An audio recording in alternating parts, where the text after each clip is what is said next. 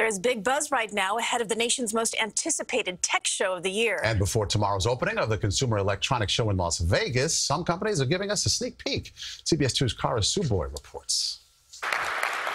Ladies and gentlemen, here it is. More and more automakers are using CES as a car show, and the all-electric brand Byton hit the ground first. Its M-Byte SUV goes on sale in the U.S. next year and puts entertainment in the driver's seat. The massive infotainment center shows everything from sports scores to text messages. Owners will even be able to stream video thanks to a new partnership with Viacom CBS. I imagine that when you're driving, you cannot watch the video on this big screen. Is that correct? You're correct.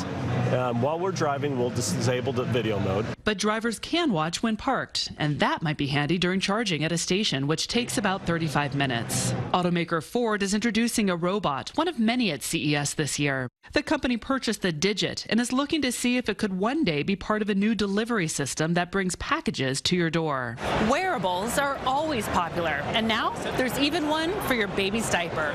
Lumi by Pampers has a webcam, smartphone app, and diaper device that tracks a baby's sleep and also detects wet diapers. Presenting the Samsung Q950. TVs are always big news at CES. Samsung's latest has a tiny edge, making the set 99% picture. The company also has a TV with a twist. The Sero rotates vertically to make it easier to watch videos recorded on a phone. The things that people want to show at CES are these amazing products that make you go, wow, that's really cool. And more cool tech aiming to shape the future is expected as CES officially gets underway. I'm CNET's Tsuboi for CBS News, Las Vegas.